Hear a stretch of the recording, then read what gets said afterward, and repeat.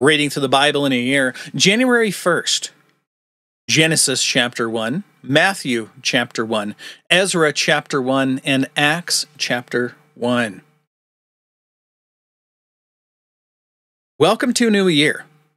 If you've gone through this with me before, you can hit the skip button and just go straight to Genesis chapter 1.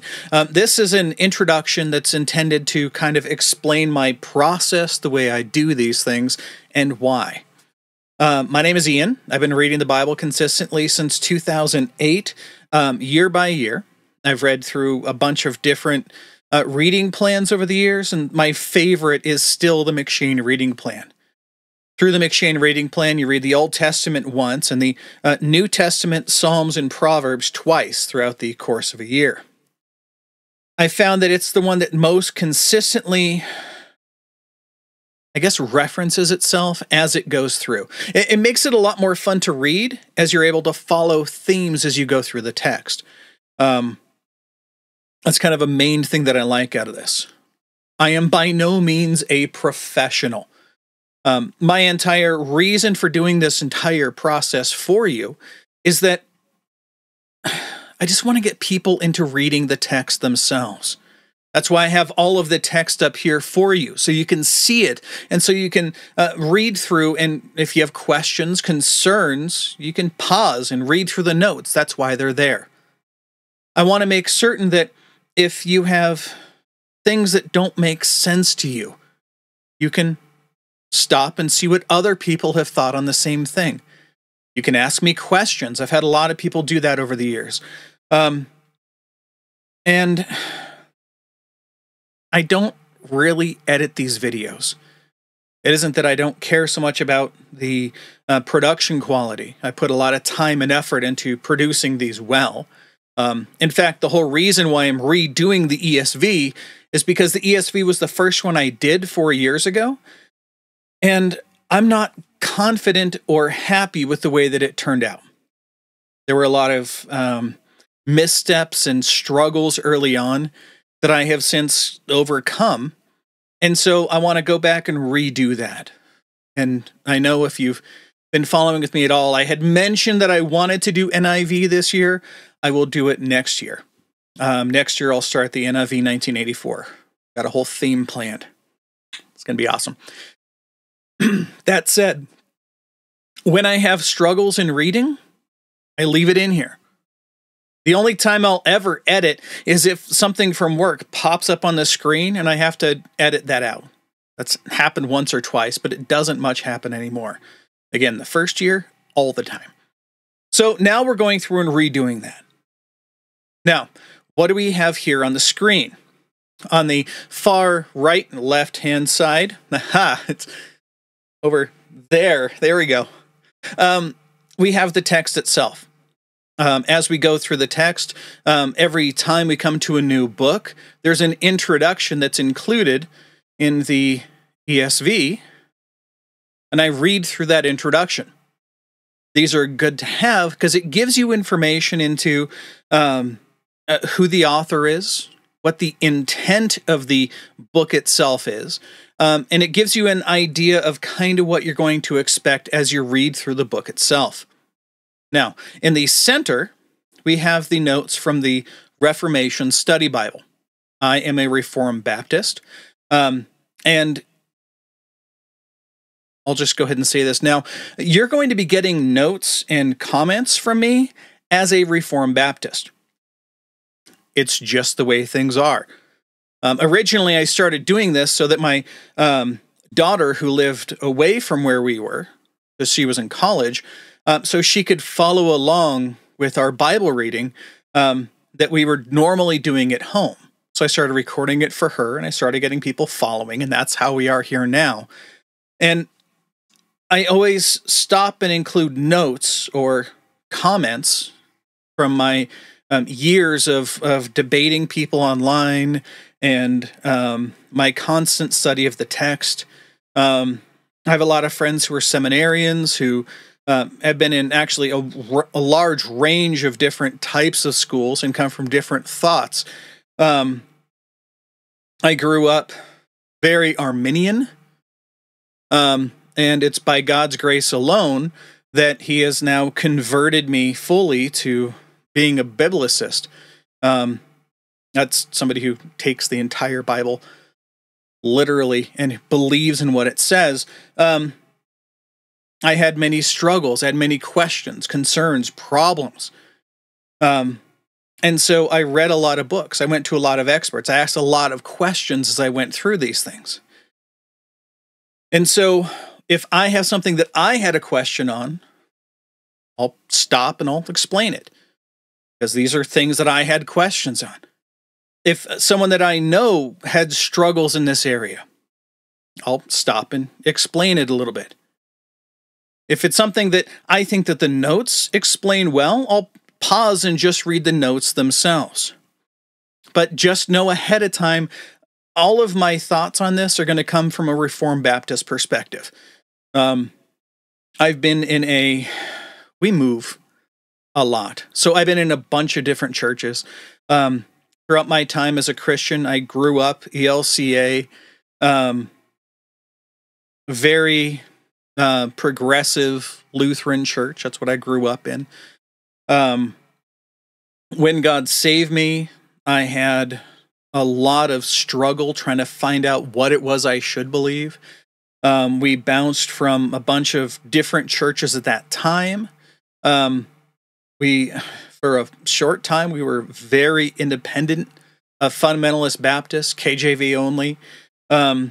We were in Calvary Chapel for a long time. And just in a bunch of different churches. We kind of bounced around through a lot of them. And I learned from all of these places.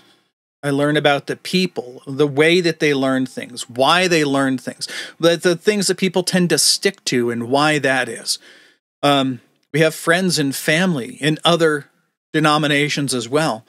And because of these things, I've had a lot of questions that have been thrown to me. So when I come across things that I see that are pretty common, I'll stop and speak on that as well.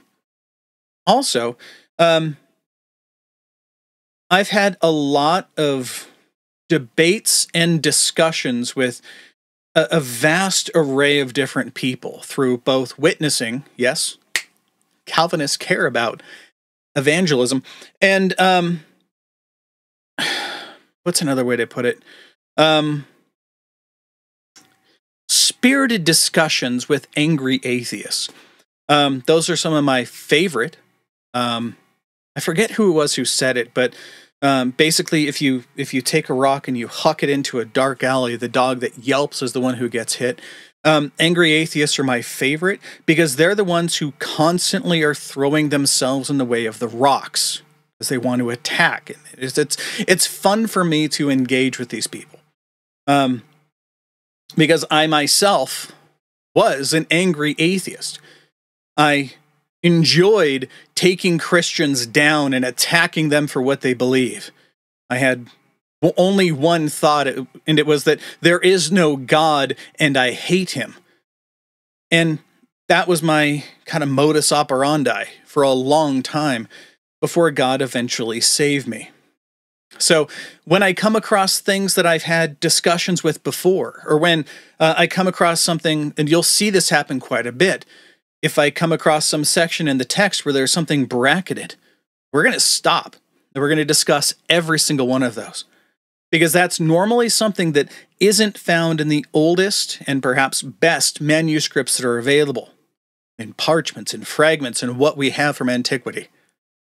But they're still included now, because people expect to see those in there. So we're going to cover a whole bunch of these things. Back to what we see on the 3 panes here. Again, on the far left-hand side, we have the text itself we'll be reading through. In the middle, we have the Reformation Study Bible notes. These are notes specifically from a Reformed perspective. I like using them because when God first saved me, and when I was just devouring as much of the word I could get my hands on, R.C. Sproul's ministry at Ligonier spoke so deeply to me. I miss him to this day, and I 100% stand behind the ministry that he left. I understand they're Presbyterians. I have no problem with that. Some of them don't like me. That's okay, because, we differ on some secondary issues. Absolutely nothing that's a core doctrine of the church. Just secondary things. Things that you would choose one denomination over another over. That's it. Back to the text. So, on the far right-hand side, we have the ESV Study Bible notes. These are, from everything that I've seen and read, these are the most concise notes that cover the widest possible range of opinions on any given subject. So when you come across something, you'll typically find, as you read through the notes, it'll say, well, here's what the text says. And one group of people believes it's this, and another group says this, and another group says this, and another group says this. And it covers all of those different ranges. And then at the end, it'll say, but we, as in the people who wrote the notes, believe that this is the one that's most likely, and here's why. But again, it gives you a much wider view of a lot of these different things. So these notes are going to be available to you. I will do my very best to make sure that we cover all of them, that all of them are available to you as it goes by. I'll still have my little picture down here in the corner. And the reason I do that is because I found that it makes it a bit more personal. And it certainly helps with the reading. In the same way that a text message or an email doesn't convey as much information as the spoken word, I found that in video, this helps quite a bit to be able to look at someone, especially for me. I have a very expressive face when I'm speaking. So it helps to understand the intent of what I'm saying. All of that said, this is a fun project. If this is your first time going through reading the Bible, congratulations. If it's your second time, if you just finished reading with me yesterday and you're back here today, you will have heard my spiel on this, in that reading the Bible isn't a one-and-done thing. We as Christians need the Word daily. We learn from it. We grow from it. It is meant to be treated as our daily food and not something to be had just for special occasions. So because of that, it's good to stay in the Word every day. Scripture promises to us that it will not return void. When you read the Word, when you meditate on it, when you think on it, when you take the time to go through it, you will continue to learn from the text that is here. And God will make sure of that. Every time you read it, even with me, when I continually read this text, every time I read it, I'm able to pull more information out of it. And I've been reading for a long time. And we still continue to see new things every time we read together. Now, as you start on this journey of Bible reading, one of the things you'll note is that as you're reading through the first time, and no one's going to deny this, there's a lot of information here. Now just imagine flipping open the yellow pages and just reading through that for fun. There are some sections of the text that is almost exactly reading through the yellow pages. Now, all of these things are here on purpose. They're here to teach us the history, the historicity, the fact that God is there for his people. But who are his people? Well, these are things that are defined in the text. Who is God? That is available to us in the text. And most importantly, does God come to man at any point to ask him for his opinion on something? Does God stop what he's doing and go, I wonder what humanity wants to do with this? Let's go present to them a poll. Maybe ask them for their opinion on different things. Well, if you don't know whether or not that's there, how can you as a Christian really stand on anything one way or the other? I mean, sure, you can go to your pastor, your elders, and you can ask them to explain it for you and to tell you what to think.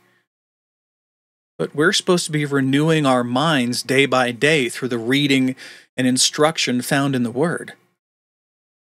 You're not supposed to be just dependent on others to tell you how to think. As much as atheists like to joke that where their opinion is the more intellectual one, and Christians just check out their mind once they become a Christian. The fact of the matter is, it is an intellectual religion.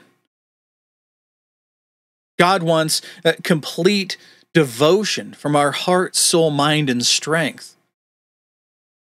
And we can't provide that if we aren't spending the time to learn about who He is on His terms, not our terms. When I was first a brand new baby Christian, I would go to the Bible and I didn't know how to read it. So I'd flip through it and find a text and I would read it. And God in His grace and mercy was good to me in that He was feeding me what I needed, but I knew that wasn't right. And I knew that it was hard for me to learn and understand these things. It was very hard for me to find resources where people would be able to stop and explain to me the things that I didn't understand. So I bought commentaries and lots of other books. And I went through it in a lot of detail trying to figure out what it is that the text was trying to say to me. I went in, and this is a religious term, but I was eisegeting a lot of the text. I wasn't exegeting it. In that I was reading into the text what I wanted it to say. I went to the Bible to find something that would bolster my own personal view on something. But I kept finding over and over and over that I couldn't find anything that did it just right. So I started reading it for what it had to say.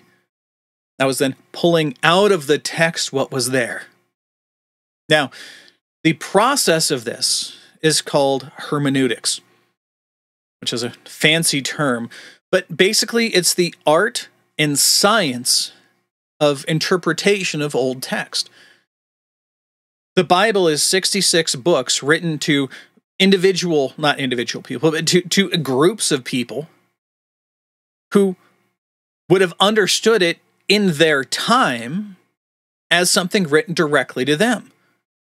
There are many things we're going to come across that we can't directly relate to things that happen today. For instance, in the New Testament, we're being told to greet one another with a holy kiss. What is that? How does one do that? Is that something we should continue to do today? What does that look like? These are things that we find in the text, but it's hard to understand if we just take it on flat whatever it says. So this is why we need something to help us understand what's happening. We need to understand the context of what the people are going through. A great example of this is Jeremiah 29, which has that great text in Jeremiah 29:11. Behold, I know the plans that I have for you, for good and not for evil. I've seen that verse slapped on everything from backpacks to graduation cards and all of these things. The context of that is that it was being delivered in a letter from Jeremiah to exiles who had been taken out of Jerusalem and taken away into Babylon. They thought they were never going to see their families again. They thought everything had just completely been destroyed. They thought that they had been taken away in shame. But Jeremiah had been saying for countless chapters, the ones who go to Babylon are the ones that will survive. It is a letter of promise to those people, because everyone left over in Jerusalem, they're going to suffer. They're going to suffer intently because of their continued and continual, persistent idolatry and rejection of the God who saved them. This isn't meant for soccer moms to slap it on the back of their minivan and say, oh, it's my life verse. Because that's not what the text is for. And I know that saying this alone is probably going to offend some people, but the fact of the matter is that we have to take the text on its terms, not on our terms. We have to understand it based on what it has to say to us in the context that was originally given. And that's what we get with this. That's what we get with this reading plan. That's what we get with going through the text ourselves. We can grow together. We can learn together. And most importantly, you can give a defense for the things that you believe. No longer just waiting for someone else to come along and tell you what to believe. You can defend it yourself. So your first time reading through the text, you're placing waypoints. That's it. Literally, it's a slog through a lot of these things. But you're learning and you're growing and you're learning the stories themselves in these specific contexts that they were given. The second time you read, you're finding those waypoints that you laid down the first time. And now you're laying new waypoints. Just little reminders of where you were. The third time you read it, it's the same thing. But by the fifth time, those waypoints start to merge. The sixth, seventh, and eighth times. You're no longer depending on waypoints. You're now flowing through the text. You know what's coming next, and you're learning more about the people and the stories underneath there. Every Christian I talk to says that they have specific verses that they love, but they can't tell me the verses that they dislike. You'll get to develop that. Now, I'm not saying that, Christians have to love everything in the Bible. The entire book of Judges is the hardest book for me to read through. Every other book, every other place we come across something, there's redeeming things we can pull out of it. The book of Judges is a snapshot of what happens to Israel 2 generations after they are brought into the promised land and they immediately reject God and everything falls apart. They go into slavery. They're being attacked by enemies left and right. They're terrified. And even their priests start falling into wanton idolatry. The end of that book is probably one of the hardest things for me to read, just because it breaks my heart over what happens over a nation that rejects their God. It breaks my heart every single time I read it. But these are the things you're going to be able to understand. These are the things that are available to you as we continue to read the text. Now, what can you expect? Normally, the reading ends at about 24 minutes on average. When we get to some sections, obviously today is going to be a bit longer because we're doing all of the introductions that are in here. One for each chapter we go into. Some have longer chapters. You'll see some of that as we get into books like Jeremiah. Some have more notes. Some have more things to park on and discuss. Sometimes those end up getting 40 minutes, 45 minutes. But in general, you're looking at about 23, 25 minutes per day. And we'll probably get there about 3 or 4 days into this reading.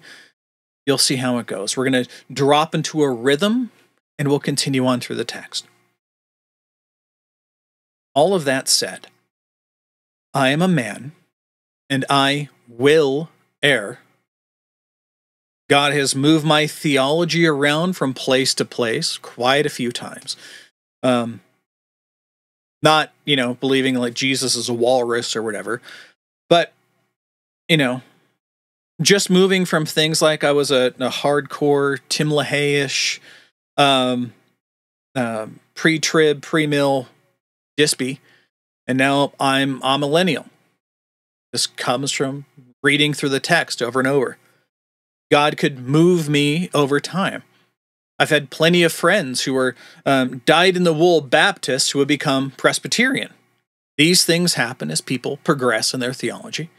I've had plenty of other friends that I know who have moved from Presbyterianism over to being a Reformed Baptist, and we welcome them every time. These things happen. There's nothing wrong with that. Your theology changes, as we'll read in Romans 14, based on the will of God. He's the one who determines where your theology resides. And it will happen that what you were learning at 5 years ago isn't where God wants you to learn today. He might move you from one church to another.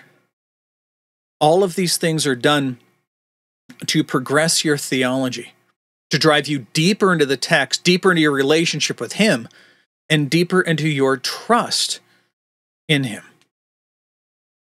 So when I say that I err, some things that I've said, I've been wrong on. And if you see it, let me know. But again, I've done this a lot for many years.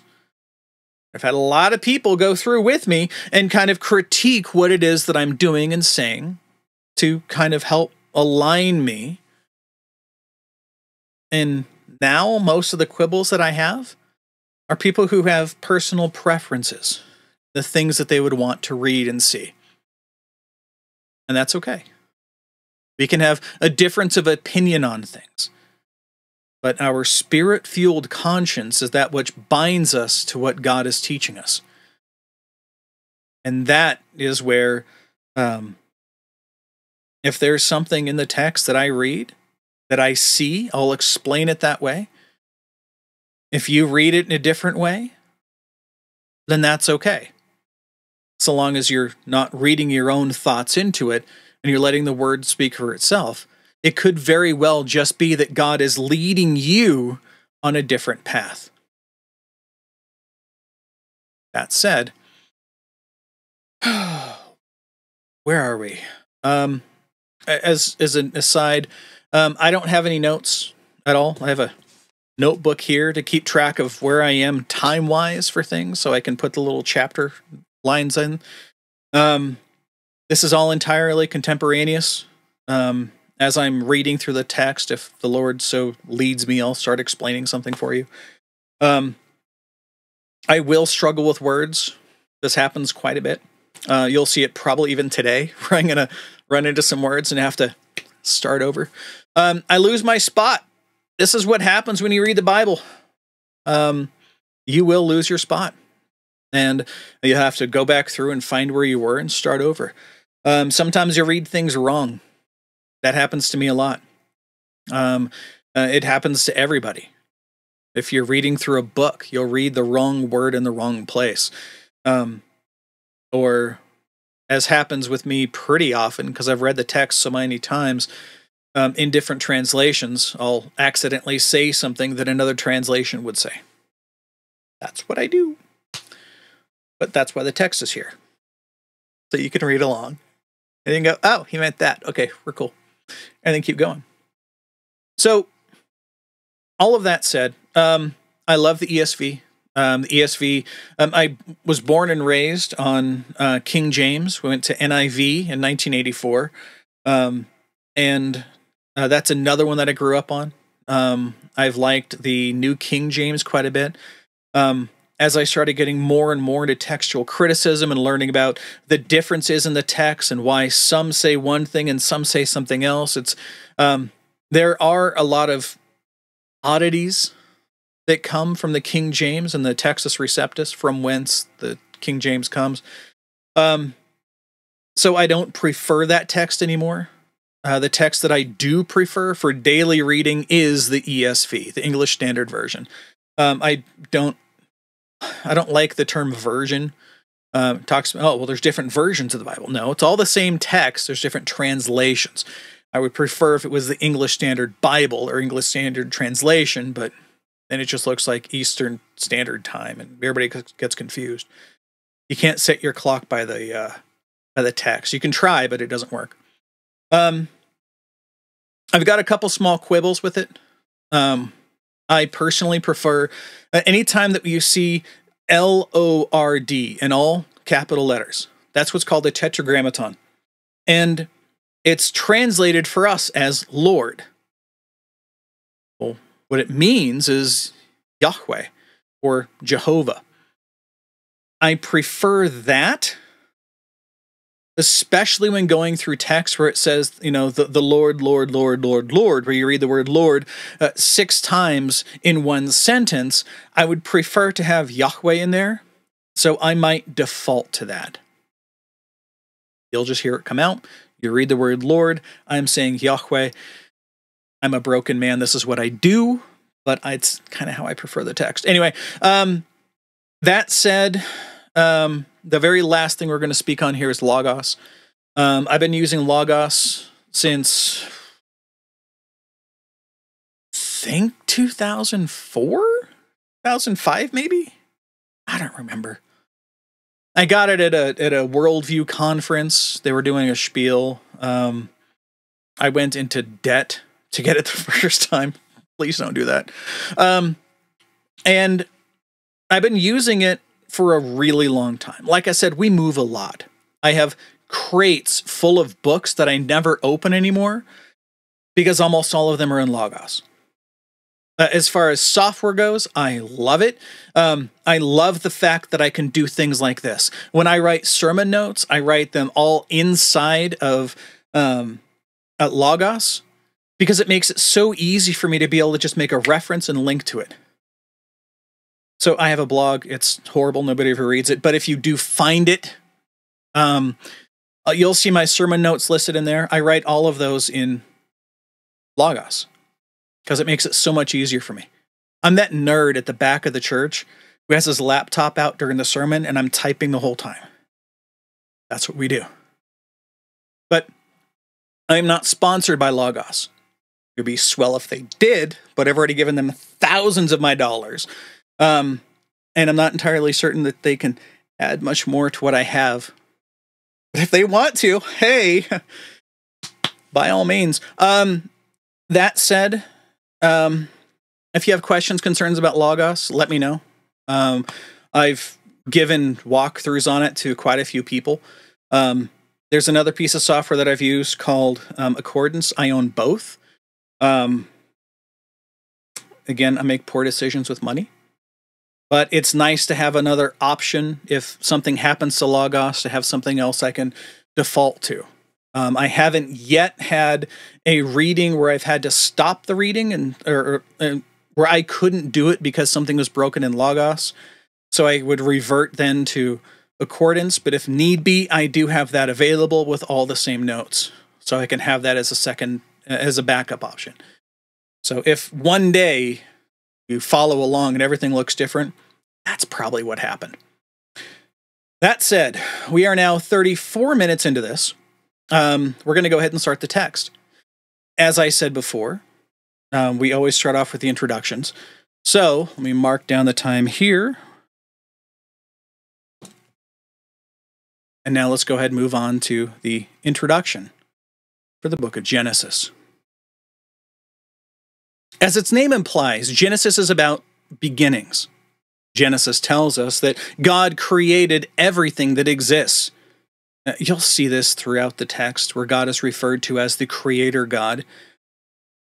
The reason for this is if God is, I told you, I contemporaneously speak about these things. God is referred to as the Creator God, and it's super important that we understand this. Because if God is the Creator, as again Scripture directly tells us that he is, then this means that he owns all things. Everything was created for his purpose, to his glory. The universe wasn't created so that you and I could live our lives to our best potential, that we could go and seek and serve ourselves to our own ends. We were created with a purpose, and that purpose is to bring glory to God. So you'll see God repeatedly referred to as the Creator God. This also differentiates him from the gods of the people in the area. They would have gods that are gods of specific hills or specific valleys or specific trees or like a mountain range or the skies or the birds or the water or other things. Yahweh, as the Creator God, separates himself from all things. We'll see this also as we read through Acts 17, where Paul is speaking at the Areopagus to a largely Gentile group of people. And he gives a masterful walkthrough of what it means to question who God is, which is perfectly fine, especially as a Christian. There's nothing wrong with questioning who God is. But he does this masterful walkthrough of revealing to the people who God is on his terms. It's a great thing. We'll get to that later. Back to the introduction. Whew, it's going to be a long day. So, God created everything that exists. It shows that God is both the creator and the ruler of all creation. But it also tells of humanity's tragic fall into sin and death, and of God's unfolding plan of redemption through his covenant with Abraham and his descendants. Genesis includes some of the most memorable stories in the Bible, beginning with Adam and Eve, chapters 1 through 4, continuing through Noah, Abraham, Isaac, and Jacob, and ending with the life of Joseph in chapters 37 through 50, who died before 1600 BC. Traditionally, Jews and Christians have recognized Moses as the author, writing after the Exodus from Egypt, commonly dated around 1440 BC, though some prefer a date of around 1260 BC. Let's begin. In the beginning, God created the heavens and the earth. The earth was without form and void, and darkness was over the face of the deep, and the Spirit of God was hovering over the face of the waters. And God said, "Let there be light." There was light. And God saw that the light was good. And God separated the light from the darkness. God called the light day, and the darkness he called night. And there was evening and there was morning, the first day.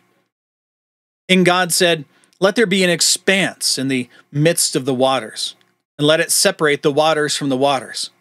You're like, what is this? Literal water on the ground, the water of the sky. King James calls this the firmament. We all call it air. And God made the expanse and separated the waters that were under the expanse from the waters that were above the expanse. And it was so. And God called the expanse heaven. And there was evening and there was morning the second day.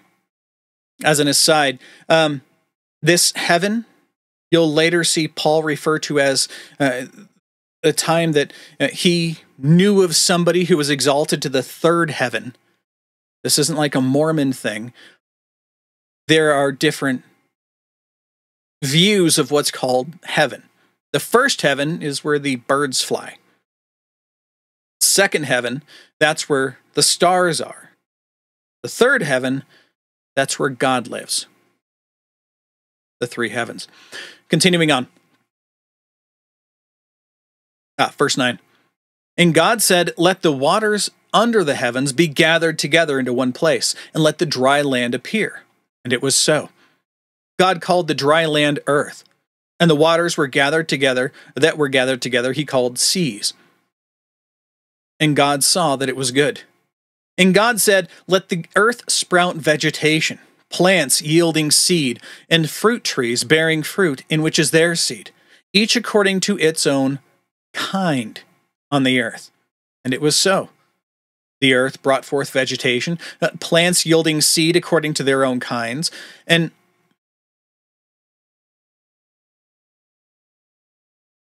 I told you this was going to happen.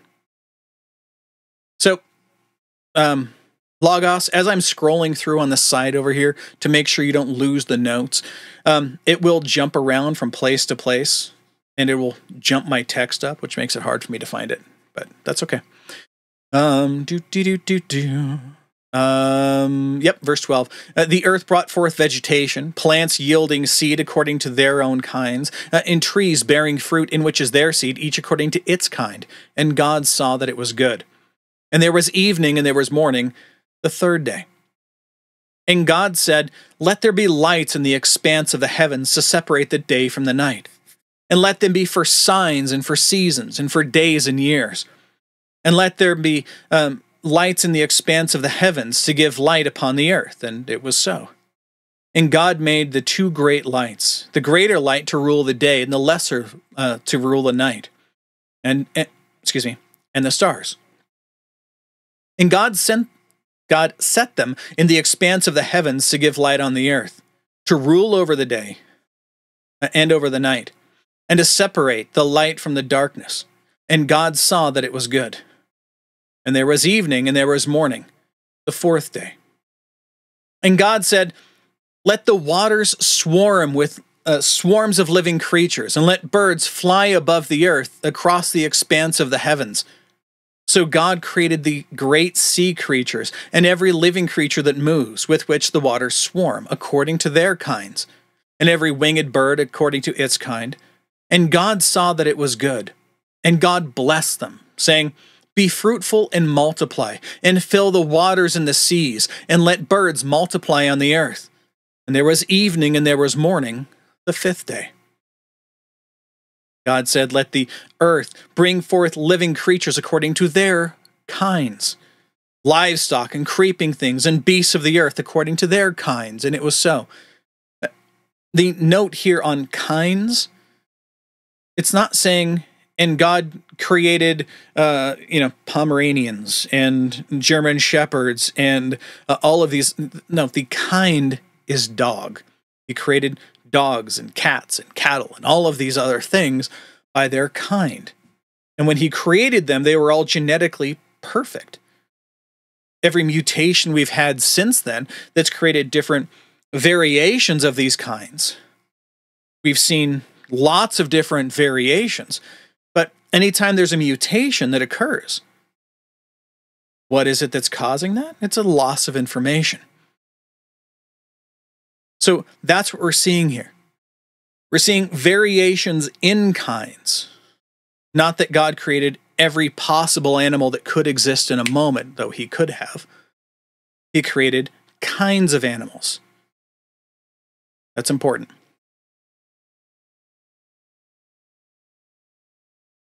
Build the plan to do. Okay. Verse 24. And God said, "Let the earth bring forth living creatures according to their kinds, livestock and creeping things and beasts of the earth according to their kinds." And it was so. And God made the beasts of the earth according to their kinds, and livestock according to their kinds, and everything that creeps on the ground according to its kind. And God saw that it was good. Then God said, "Let us make man in our image, after our likeness, and let them have dominion over the fish of the sea, and over the birds of the heavens, and over the livestock, and over all the earth, and over every creeping thing that creeps on the earth." So God created man in his own image. In the image of God he created him. Male and female he created them. And God blessed them. And God said to them, "Be fruitful and multiply, and fill the earth and subdue it, and have dominion over the fish of the sea, and over the birds of the heavens, and over everything that moves on the earth." And God said, "Behold, I have given you every plant yielding seed that is on the face of the earth, and every tree with its seed in the fruit, and you shall have them for food." That's right. the beginning, everybody was vegetarian. That changes later. We'll talk about that in about 5 chapters. 8 chapters. And to every beast of the earth, and to every bird of the heavens, and to everything that creeps on the earth, everything that has the breath of life, I have given every green plant for food. And it was so. And God saw everything that he had made, and behold, it was very good. And there was evening, and there was morning, the 6th day. Bringing up the rest of the notes here for you. There we go. Let's move on now to Matthew chapter 1. I warned you ahead of time, today is going to be very long.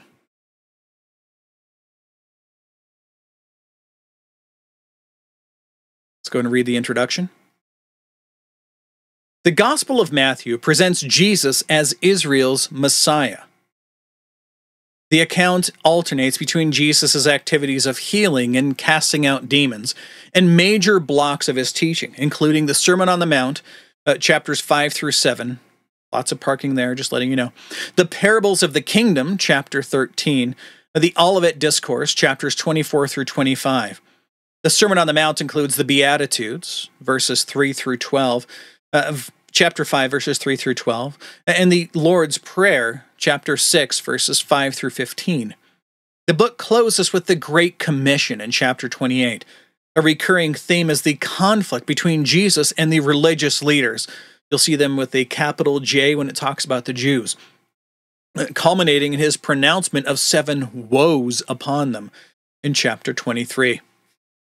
As do all 4 gospel accounts, Matthew focuses on Christ's 3-year ministry and his death and resurrection.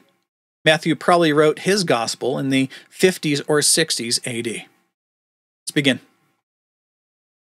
The book of the genealogy of Jesus Christ, the son of David, the son of Abraham.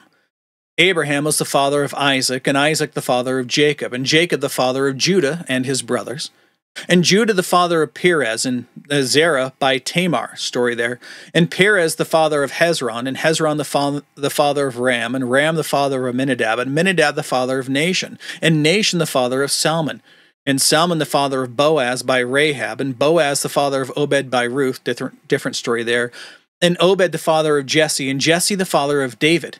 And David was the father of Solomon by the wife of Uriah. It's giving you the story with that. And Solomon the father of Rehoboam, and Rehoboam the father of Abijah, and Abijah the father of Asaph, and Asaph the father of Jehoshaphat, and Jehoshaphat the father of Joram, and Joram the father of Uzziah, and Uzziah the father of Jotham, and Jotham the father of Ahaz, and Ahaz the father of Hezekiah, and Hezekiah the father of Manasseh, and Manasseh the father of Amos, and Amos the father of Josiah, and Josiah the father of Jeconiah and his brothers, at the time of the deportation to Babylon. If you just finished reading through the Bible with me yesterday, you'll recognize almost all of those names. Verse 12.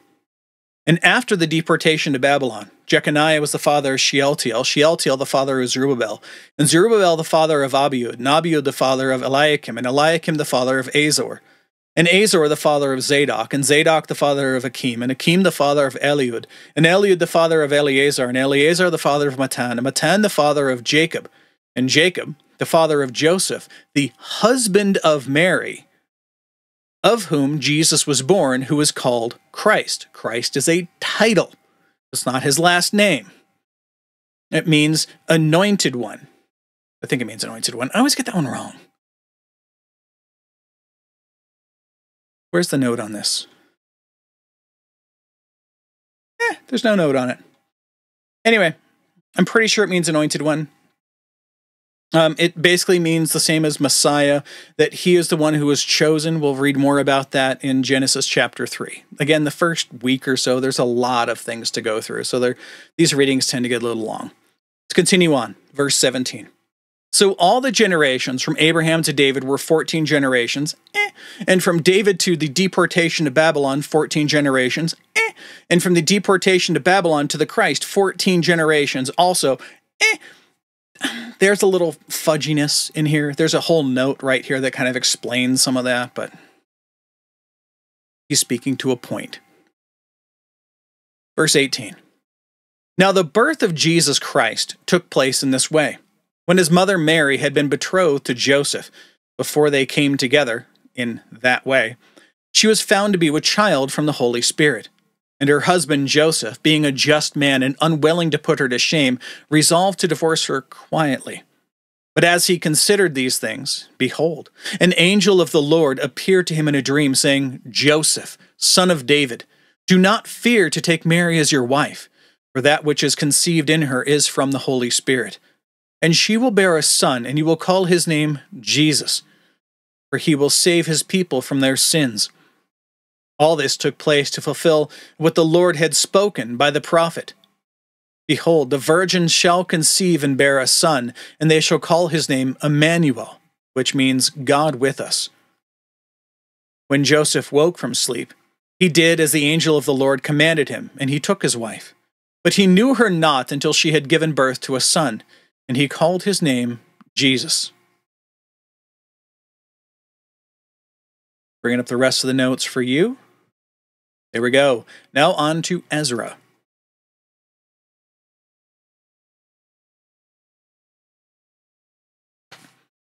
Again, if you've been reading with me already, this is the beginning of when people start going back into Israel, back into Judah. As we finished with the end of 2 Chronicles yesterday, not only that, but also with the end of Malachi, there are the promises that God is going to restore the people. Malachi, remember, was written to the people who are already in the back into Jerusalem. After the events that are detailed here happened. But this is we're going to read through two books that talk about what happened after the Babylonian captivity. This is the first one of those. Let's read the introduction. The book of Ezra begins where 2 Chronicles ends. As prophesied by Isaiah in Isaiah 44:28, the Persian king Cyrus had sent exiles by Zerubbabel back to Jerusalem in 538 BC. Persia had defeated Babylon in 539. Despite opposition from the non-Jewish inhabitants of Judea, and after encouragement by the prophets Haggai and Zechariah, the temple was rebuilt in 515. Then, in 458, Ezra led the second of 3 waves of returning exiles. By the time Ezra had arrived, the people had fallen again into sin. Ezra preached God's word and the people repented. Chapter 10. Ezra succeeded because God's hand was upon him. This book, perhaps written by Ezra, shows God's power in covenant faithfulness, moving even pagan kings to accomplish his redemptive purposes. Verse 1. In the first year of Cyrus, king of Persia, that the word of the Lord, L-O-R-D, all caps, Yahweh, by the mouth of Jeremiah might be fulfilled, Yahweh stirred up the spirit of Cyrus, king of Persia, so that he made a proclamation throughout all his kingdom and also put it in writing. Thus says Cyrus, king of Persia, Yahweh, the God of heaven, has given me all the kingdoms of the earth, and he has charged me to build him a house at Jerusalem, which is in Judah. Whoever is among you of all his people, may his God be with him, and let him go up to Jerusalem, which is in Judah, and rebuild the house of Yahweh, the God of Israel. He is the God who is in Jerusalem. And let each survivor, in whatever place he sojourns, be assisted by the men of his place with silver and gold, with goods and beasts, besides freewill offerings for the house of God that is in Jerusalem. Then rose up the heads of the fathers' houses of Judah and Benjamin, and the priests and the Levites, everyone whose spirit God had stirred up to go to rebuild the house of Yahweh that is in Jerusalem. And all who were about them aided them with vessels of silver and with gold, with goods and with beasts, with costly wares, besides all that was freely offered. Cyrus the king also brought out the vessels of the house of Yahweh that Nebuchadnezzar had carried away from Jerusalem and placed in the house of his gods. Cyrus, king of Persia, brought these out in the charge of Mithridath, the treasurer, who counted them out to Sheshbazzar, the prince of Judah. We'll get to that in chapter 5. And this was the number of them: 30 basins of gold, 1,000 basins of silver, 29 censers, 30 bowls of gold, 410 bowls of silver, and 1,000 other vessels. All the vessels of gold and silver were 5,400. All these did Sheshbazzar bring up when the exiles were brought up from Babylonia to Jerusalem. Let's conclude today in Acts chapter 1.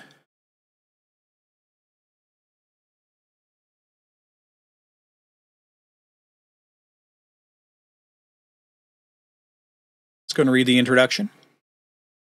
Acts picks up where Luke's gospel leaves off, recording the early progress of the gospel as Jesus' disciples took it from Jerusalem throughout Judea, Samaria, and the rest of the Mediterranean world, as Jesus had told them to do.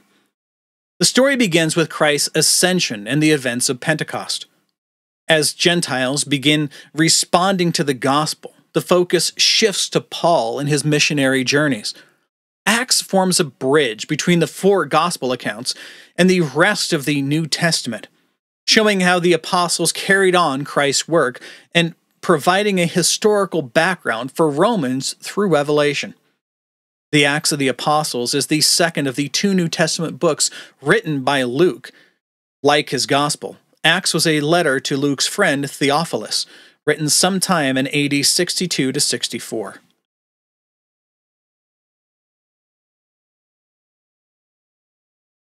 In the first book, O Theophilus, I have dealt with all that Jesus began to do and teach until the day when he was taken up, after he had given commands through the Holy Spirit to the apostles whom he had chosen.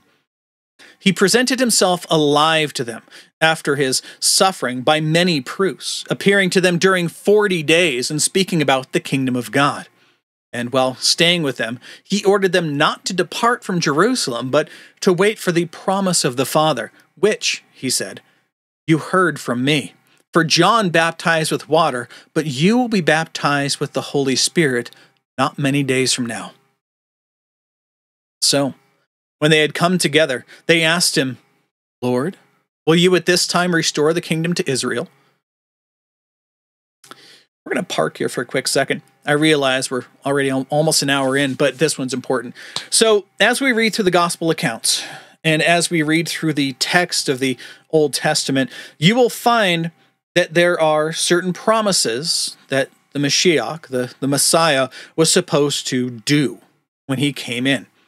They know that he is this Messiah, the Christ of God. But they had been told for generations that when the Christ comes, he is going to overthrow all kingdoms and powers and lords and everyone who rules over them, and will foist up his people, Israel, to the pinnacle of creation, and that they will rule over all the other people with an iron fist. We'll see this as we read through the accounts that come through the prophets later on in the year. But as we read through the Gospels, and even here, this is what people always expect, because this is what they have been told.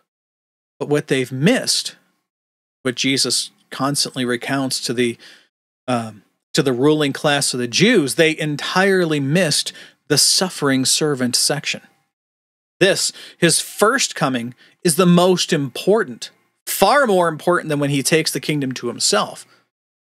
Because this is what establishes the process by which God provides salvation to his people.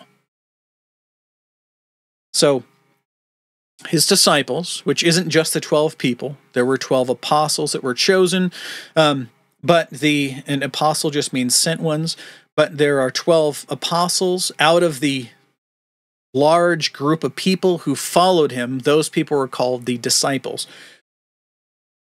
There's constant battles between these people where they wonder which of them is the greatest. Why would they have these battles? Because if Jesus were coming to establish a political kingdom, whoever is the greatest, well, that's the vice president. And these are the people who are going to be taking over cabinet positions and all of these things. Those are the things that they're hoping for, that they had been hoping for. So when you read this, that's the context behind what's being asked. So that's why they're asking. So, Lord, will you at this time restore the kingdom to Israel?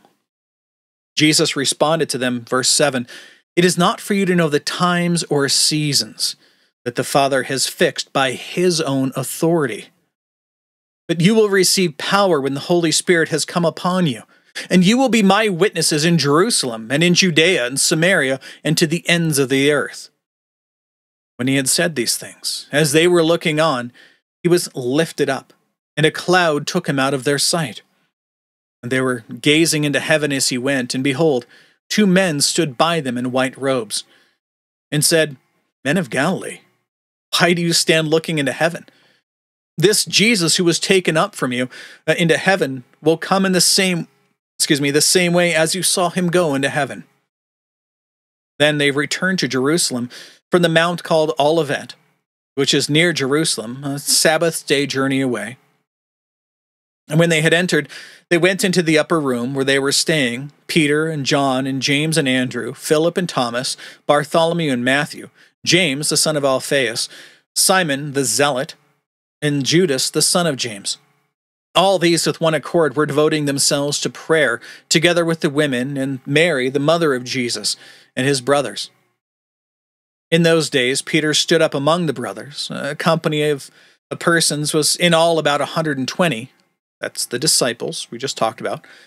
And said, "Brothers, the scripture had to be fulfilled, which the Holy Spirit spoke beforehand by the mouth of David concerning Judas, who became a guide to those who arrested Jesus.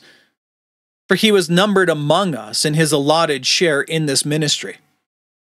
Now note, this happens before they've been given the Holy Spirit. This is important. Now this man was acquired a field with the reward of his wickedness. Falling headlong, he burst open in the middle, and all his bowels gushed out. And it became known And it became known to all the inhabitants of Jerusalem, so that the field was called in their own language Akeldama, that is, field of blood. For it is written in the book of the Psalms, "May his camp become desolate, and let there be no one to dwell in it, and let another take his office." Looking through this here, I want to make sure you get all the notes. There we go. Okay, back to verse 21 now. "So one of the men who have accompanied us during all the time that the Lord Jesus went in and out among us, beginning from the baptism of John until the day when he was taken up from us, one of these men must become with us a witness of his resurrection. And they put forward 2, Joseph, called Barsabbas, who was also called Justus, and Matthias.